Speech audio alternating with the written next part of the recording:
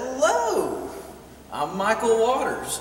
You've probably seen a few of my previous videos at one time, so you probably ran into one that was comparing and contrasting the difference between a piano and an organ. In that video, I was just comparing and contrasting the difference. But in this video, I'm going to be getting into just a little bit more detail of what organ technique is and talk about, and you'll understand why it's vastly different from piano. So the first thing I'm going to talk about with organ technique is the bass pedals. Call it bass pedals because they are the bass notes, whether that be a hymn or a piece of classical music. So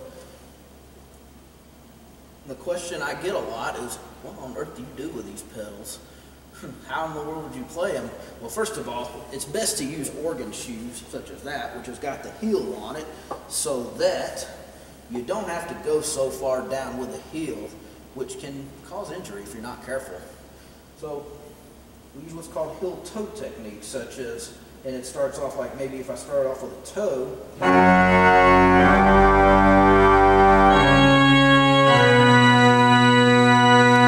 that would be the basic idea. Then we get into what's called toe substitution, which would be where you would slide from one pedal to another, so that you could go to the heel easier on a different pedal. For example. All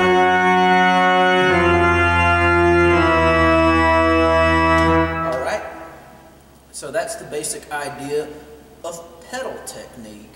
Now, manual technique, what we've got, what we have here is called finger substitution. With finger substitution, that's where that's kind of in essence, kind of like what you do with toe substitution. So you try to get one finger on that same key before it's time to move to the next note, so that then you can actually move comfortably on the keyboard or manual, whatever you want to call it. And we do that again because we don't have a sustain pedal, that allows us to kind of pick our hand up if we need to. So, for example, finger substitution would be something like that.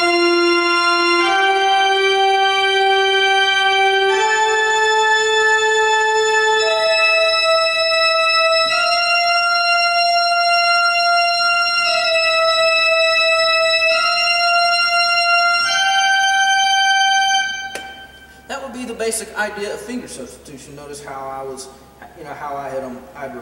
I'd replaced the thumb with this finger before I moved on to the next note. And kind of in essence the same thing over here, where I placed this finger over that before moving to the next note.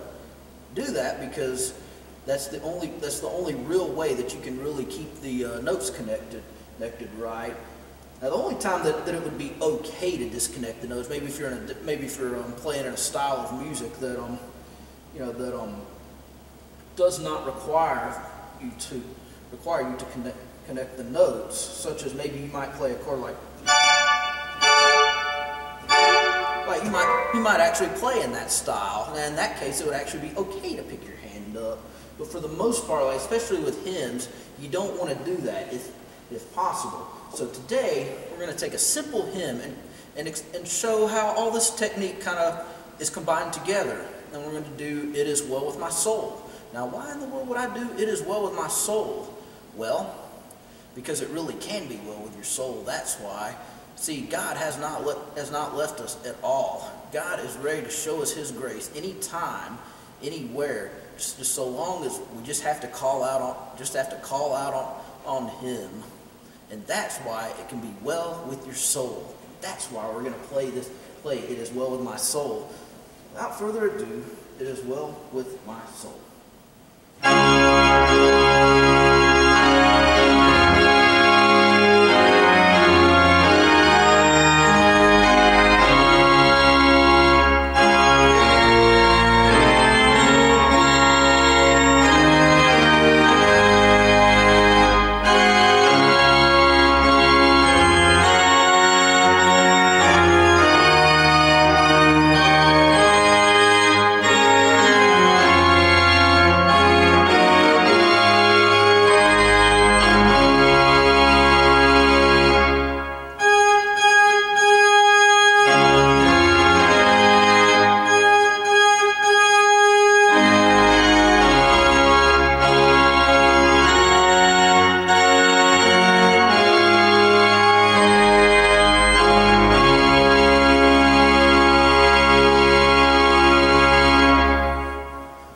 so you notice how the technique was, all the technique I just mentioned was kind of combined together if you were paying attention to both the feet and what was going on up here. So that's kind of the basic idea of organ technique. And remember, it really can be well with your soul. Just call out on God whenever there's there's trouble. God is always watching out for us. So be blessed.